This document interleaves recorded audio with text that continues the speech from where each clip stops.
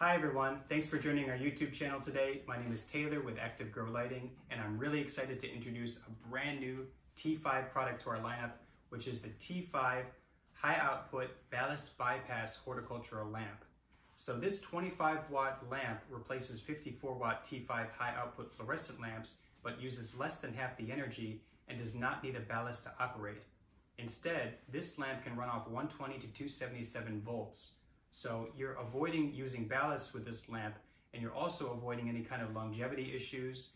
You're also avoiding any kind of buzzing and flickering issues. And it just makes it so whatever fixture you have sitting in your garage or ready to throw away, you can get rid of that ballast and you can operate a lamp like this, and it's gonna last its full 30,000 plus hour lifetime. So this lamp is quite unique in the industry because it's the first bypass ballast lamp with a dedicated horticultural spectrum for plants. So we're very proud of developing this product, and we are very proud to be on the Illuminating Engineering Society 2020 progress report for this lamp. So I'm going to get into the installation method for this product, and I'm also going to show you a little bit more about a brand new spectrum that we developed for this lineup. Something perfect for plant productions and microgreens, which I'll discuss at the end. Anyway, thanks for checking this out, and we're going to get right into it. Thank you.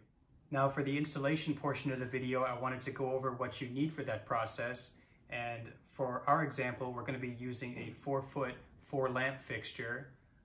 To open this up, we're going to need a screwdriver, and to do some wire stripping and wire cutting, you're going to need a wire stripper. And then we're going to have some areas where we're going to need to connect wires together, so we have our wire connectors. Maybe you have an 8-lamp fixture, maybe you have a 6-lamp fixture, maybe your fixture is not brand new like ours is, but the same general rules will apply, and we'll go into that in more detail here shortly. Now the first thing we're going to do is open up the fixture, so we're going to get our screwdriver and we're just going to start going from side to side.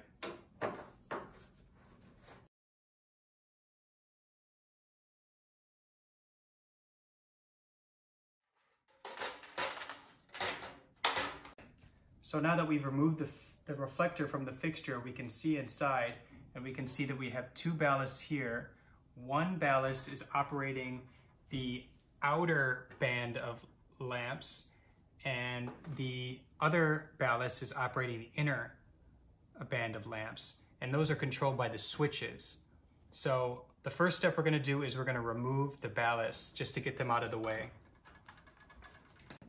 So in order to remove the ballast, we're going to take our wire cutter and we're just going to cut the live wire and the neutral that are coming out of the ballast here on both sides.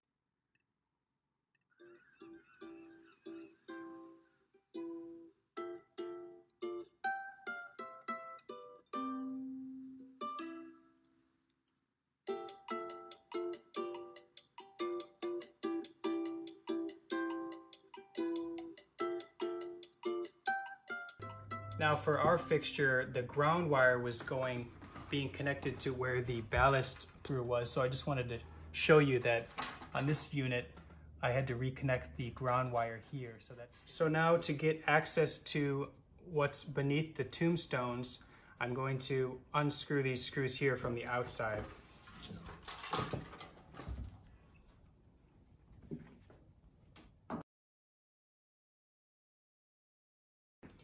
Now that we have access to beneath the tombstones, you can see kind of how the wiring is happening here. So these two are on one switch and these outer are on the other switch. Now before we get into starting to rewire the tombstones, I wanted to show you why I have a continuity reader here. So to show that this is a continuous circuit, you can hear that it's making that sound when you touch these two together. So let's test it on these. If we hear that sound, then that means we have to switch these out for non-shunted. Okay. So we do not hear that sound. So that means that these are non-shunted tombstones. So with T5 fixtures and G5 bases, more often than not, it's already going to have non-shunted tombstones included in the fixture. So easy for us, we don't have to switch these out. We just have to worry about the wiring part. So let's do that next. Since I want my switches to operate where this switch here will operate the 2 lamps on the outside and this switch will operate the 2 on the inside, I'm going to connect this side to this side and this side to this side.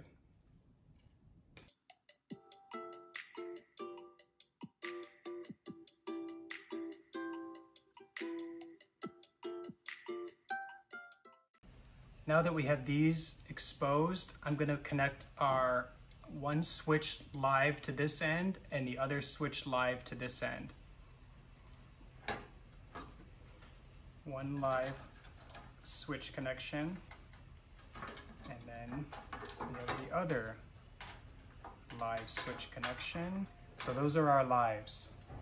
We have 2 neutrals coming out here, so we're just going to follow the same path as this. We have extra wire here to create those places to make that connection, so we're going to use this for that.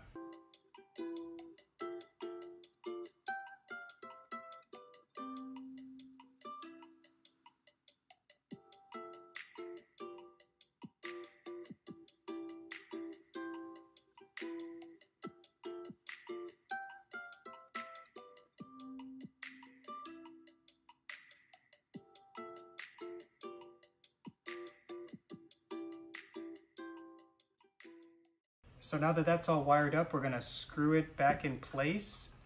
You have some space in some cases for the wires to kind of be pushed down back here.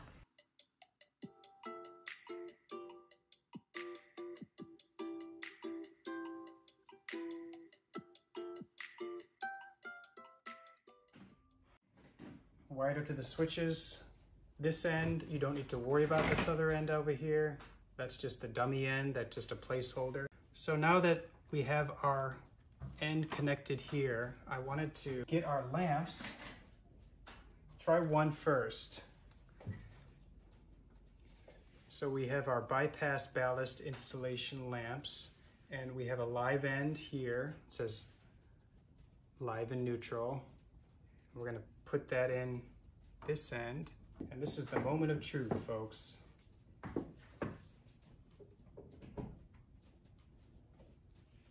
Ta-da! So the one lamp works well, and I'm very happy with that.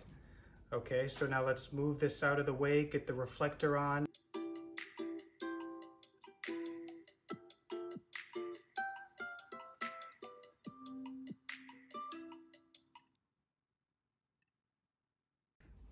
Okay, now that we finished that fun installation process, I wanted to say one final thing before we turn these lamps on. The 4 lamps do come with a sticker in each pack that basically says, warning that this fixture has been modified to operate bypass ballast LED lamps, and do not use them anymore with a fluorescent lamp. I wanted to plug this in and show you if or if not all 4 lamps work.